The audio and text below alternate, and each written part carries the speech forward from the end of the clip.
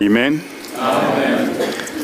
We praise his holy name tonight for allowing us once again to be here, to worship, to praise him, to have a good time in his presence.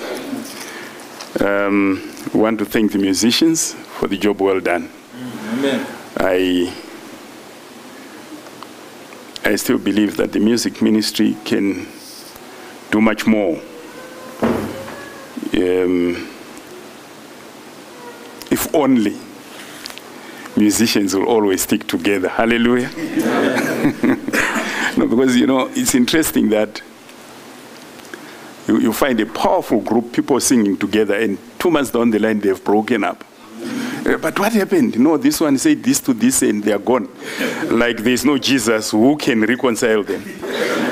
Hallelujah. Right, tonight, let's take our Bibles, and again, let's turn to the book of Luke. Yesterday we read from the book of Luke, isn't it? Yeah. Let's go to the book of Luke. And when you get to the book of Luke, let me hear you say amen.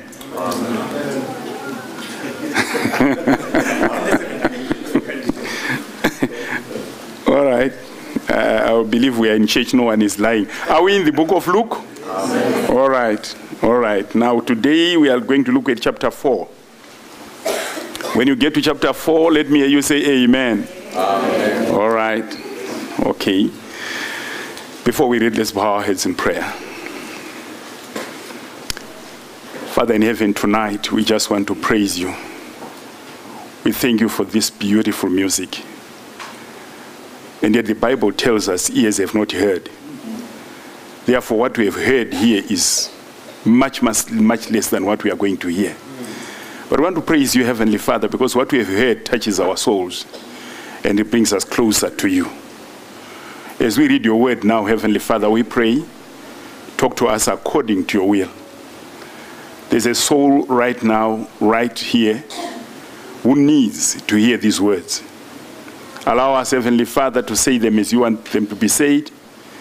And when we are done with what you want us to say, teach us to be quiet, so that your spirit can work within the hearts of your people. In the name of our Lord we pray, amen. Amen. We are looking at chapter 4. Let's start from verse 16. Is verse 16 there in your Bible? If it's there, let me hear you say amen. Amen. All right. May you read, Elder, verse 16. So he came to Nazareth, where he had been brought up. And as his custom was, he went to the synagogue on the Sabbath day and stood up to read. Thank you very much. This is very interesting that Jesus is coming back home. You know, going back home is a problem. Going back home is a problem. Because you see, wherever you are, you can be a hero, but not at home. Out there, you'll be this mighty man, this powerful preacher, this whoever. But when you come back home, it's a different ball game. So Jesus is going back to the people who know his childhood. You see, the problem with home is they have a tendency of keeping all the negatives about you. They specialize in that. So when they arrive home, they identify you by things that you did many years ago. So as you walk in, they will tip each other's shoulder and say, you see that guy, that's the one that I was telling you about. And who is he? Sorry, so don't you remember this story? Home. They identify you with some events that happened. This is the guy who was dating so and so, and they had a fight. You remember at some party? He was going back home. Do you know that Christianity, the most difficult place to practice Christianity is at home? Because they know you. You can pretend out here, but not there. Now, Jesus is coming back home to people that were familiar. And some people, for some unknown reasons, they don't believe God can't use familiar people. If somebody from this church becomes a specialist in whatever, they would rather invite somebody from somewhere and not this one. People at home. Jesus was going home where he grew up. And when he gets there, they had heard about what he was doing. They wanted him to come home. You know, when you start doing things, people at home would want you to come home, but they don't want to accept you. The people at home, when you go up the ladder, they pull you down because they remember what you did. Jesus is going back home. Now let's see what happens. Give us verse 17. And as he was handed the book of the prophet Isaiah, and when he had opened the book, he found the place where it was written. Thank you very much. When he gets home, he decides to go to church. Hallelujah. I love that part. And when he came into church, the children that grew up with him, who are now elders, allowed him to speak. Why? Because they've heard the powerful miracles that he had done in the people who had resurrected, feeding 5,000. Now he has come home. Let's see what he's going to do. And the book says they gave him the book. Hallelujah. They gave him the book. In Israel, when they give you the book, they are giving you authority. In fact, I don't like the book, you know. I don't know whether some of you are like me. As you drive along the roads, I thank the Lord for cameras. Before cameras came, there used to be police officers who stand by the roadside, you remember? And they put their speed trap, and as you pass, further down, they stop you. Now, as long as he's talking to you one-on-one, there's no problem. But when you see him pulling up the book, you know what I'm talking about? The book shows now I have authority. When I was a small child, my mother was not learned. For some unknown reasons, on a Friday of all days, Friday. You know those days we used to have some small bookcases, you remember them? Some like small suitcase? And when I get home, I tell myself it's a Friday, no homework. And I throw my handbag away, my school case away. My mom says, son, let me see your books. Ow. My mother, you can't read. What do you want to see? Somehow, I did not want her to look at my book. When God got into this place, they gave him the book. And back home, I'm Zimbabwean, and I praise the Lord for that. Hallelujah. There are very few of you who understand what happens in my beloved country. Now, when back home, when you are arrested, they take you to the police station. As long as they are talking to you, all is well. But when they ask you to take off your shoes, and they pull out the book, then you know things have started. You may not see the sun for the coming 3 months or so. The book will make a difference. And the Bible says, they gave him the book, which means he was given authority. But let me tell you something. They did not know what they were doing because he was the book himself. Not only that, all they knew was written by him, because the Bible teaches me that all scripture, hallelujah. So when they gave the book, they are giving the book to the book, because when you open the book, you find words, and Jesus is the word, remember? Therefore, they give the word to the word. Hallelujah. And when you read about the word, it does not die. Isaiah 48 tells me, all these things will pass, but the word of the Lord will live forever. Therefore, they are giving a word that dies, to the word that does not die. In other words, Jesus was the living word, and the Bible was the dead word. They gave him the book. And some people don't understand that this Jesus was, you see, some years ago, I wrote a paper on pathfinding. I thank the Lord that in this church, there's not one who was my pathfinder. They don't like me that much, but it was then, I praise the Lord, that is now. I wrote a paper preparing for a Pathfinder fair. It was sent all over the country, and I was going around I get to a place, there's a director who is busy arguing with me. No, it's not like that. No, it's... Until I asked him, who wrote that paper? It was Pastor Abel Chekerwa. And then I said, it's me. I'm the owner of that book. So when Jesus comes and you give him the book, you are giving him what he knows. It's not strange to him. Remember, Moses the other time says, take my name off the book that you've written. Way before Jesus came to earth, there were books already in place. Remember, Daniel also says, I behold, and thrones were taken, and the books were opened. Yeah. And Malachi says, those that feared the Lord spoke one to another.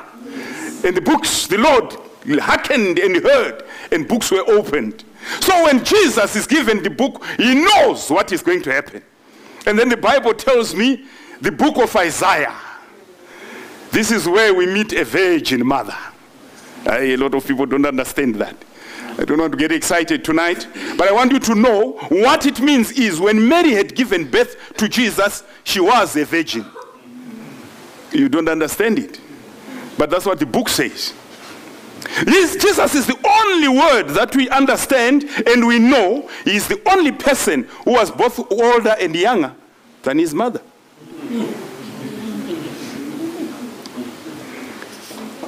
When he's given the book of Isaiah, this is where we see the new earth. This is where there's a round table where God says, come and let us reason together. This is where you meet God saying, when they pray, I hear and I answer. This is where he says, fear thou not, for I am with you. Be not be dismayed, because I'm your God. In this book we meet it all. Hallelujah. And then, what is interesting, he opened the book. Did you see that? He did what?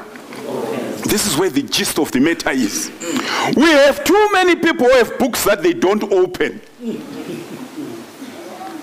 That's why you go to some church and you are told to bring all your money to the pastor, and you do that. Your problem, you did not open the book. Learn to open the book. That's why when you are sick, you run all over and moving at night because you don't know what the book says. Learn to open the book. Amen.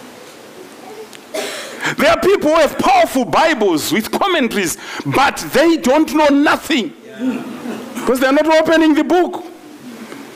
And there are some people who love carrying powerful books, but they don't open them. Jesus opened the book. Now understand this. He was the Word, the living Word. Remember? And the Bible tells me he was there in the beginning with God. But when they gave him the book, he opened the book. He could have said to them, don't worry. Now we have preachers who claim to know it all. If the master opened the book, who are you?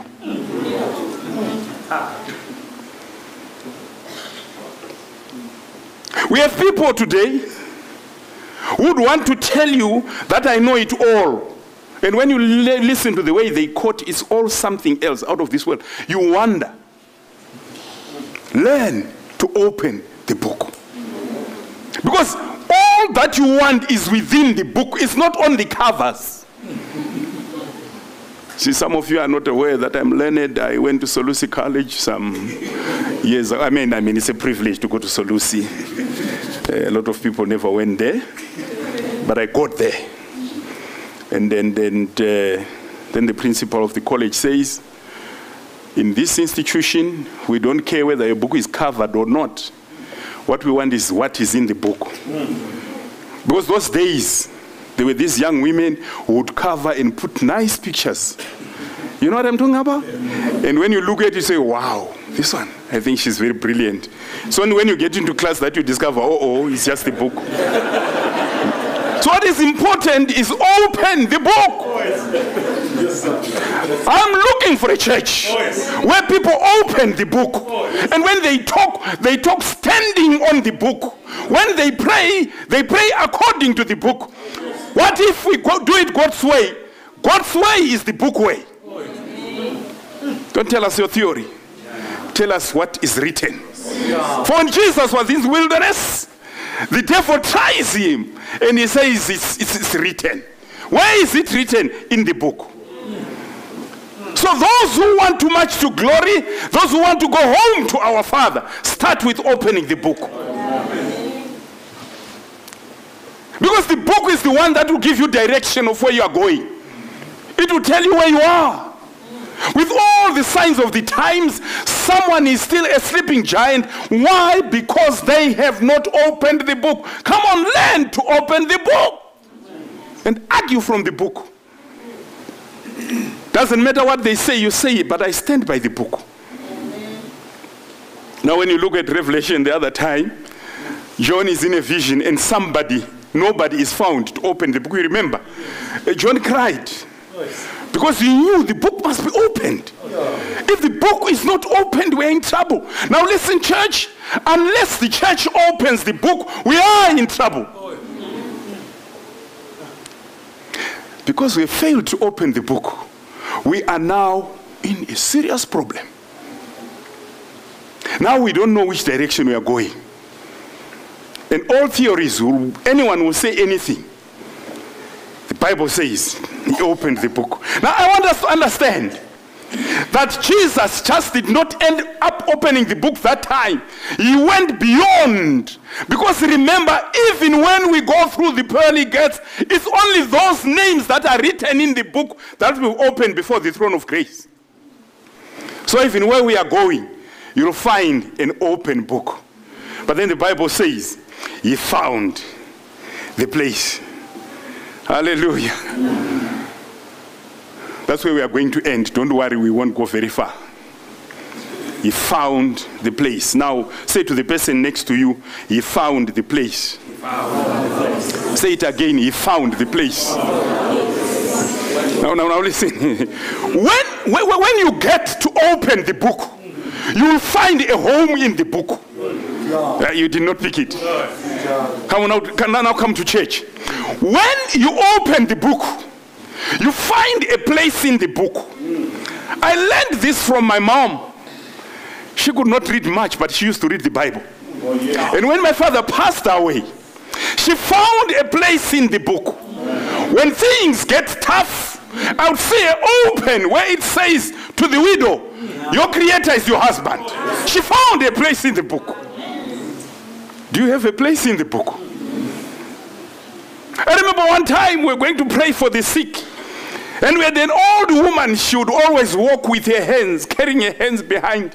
And when we arrived, she says, according to the book, Jeremiah 32:27, God, you say you are the creator of all flesh. Is there anything too difficult for you? You are my God. I'm asking for healing. And she walked away. She found a place in the book.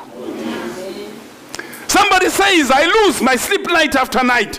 I even fear to go to bed. But I found a place where the Lord says, fear thou not, for I am with you. Amen. Do you have a place in the book? Too many of us just rush through the Bible. Find a place where you can stand and say, when it comes to this, I will stand here. Do you know why a lot of our prayers are not answered? We pray empty prayers. You want to practice your English before the throne of grace.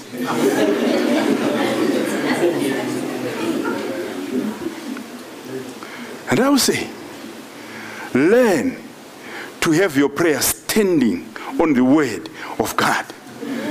Lord, according to your promise, I won't move. Because this is what the book says. And when you know what the book says and you have found a place, make a home in that place. I want to challenge the church tonight. Find your place in the book. When you drive home tonight, ask your wife, ask your husband, do you have a place? Why don't we share what is your place in the book? Ask your children, do you have a place? Because a lot of us have been in the church, but we have no place in the book. We have no power. There's power in the opened page where God speaks, and when he speaks, things happen. I love to look at what happens when the book is open. Somebody comes to me and he says, I have so many enemies around me. And I say, do you find a place in the book? No, Pastor. But remember, there's a place in the book which says, no weapon that is formed against you shall prosper. So enemies can come. I'm safe in my place. I won't move. Somebody says, no, but the enemies are too much. I have a place in the book where the Lord says he prepares a table in the presence of my enemies. Doesn't matter how many they are. I have my place in the book. I love that. You see, when you look at that psalm, it's like the scenario is he gets there, bored, and his child, and there are no enemies, and they stand around waiting for enemies to come. You know, God does not promote you until there are enemies. Praise the Lord for enemies. So when they come and surround you, they go into the boardroom, they want to discuss some other people. No one knows you, because remember, you are there because you went to school. Some people are there because they have uncles and aunts who work in the company. So when it comes to promotion, they promote them and you do the work. You know what I'm talking about? But as they are inside the boardroom, because you have a God who prepares a table before you in the presence of them, he starts calling your name. And they get out of there confused. How could we vote for such and such? What happened? They don't know. I have a place in the book. Hallelujah.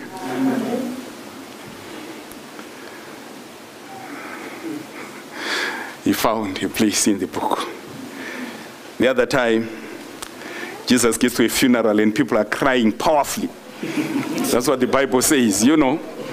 And Jesus asks them, why are you crying? Why are you making so much noise? And I found a place in the book, because now I know when I lose my relative, my loved one in death, this is not the end. I know one day the trumpet shall sound. Yeah. Hallelujah. He found a place in the book. And I want to say to you tonight, go home, look for a place in the book. Let's stand and pray.